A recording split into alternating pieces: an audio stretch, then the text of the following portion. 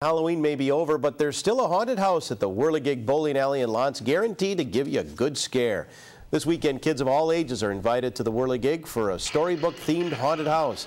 It takes 3 weeks of preparation and over 40 workers to turn the first floor into a maze of horror. This is the best haunted house around. I've been to quite a few haunted houses, and we've gotten really good reviews from everybody that comes. We've had people come from Marquette and Escanaba, Calumet. They'll travel to this haunted house because it's a good time. The money made from the haunted house will go toward a new teen center in Baraga County, and the event is this Friday and Saturday night.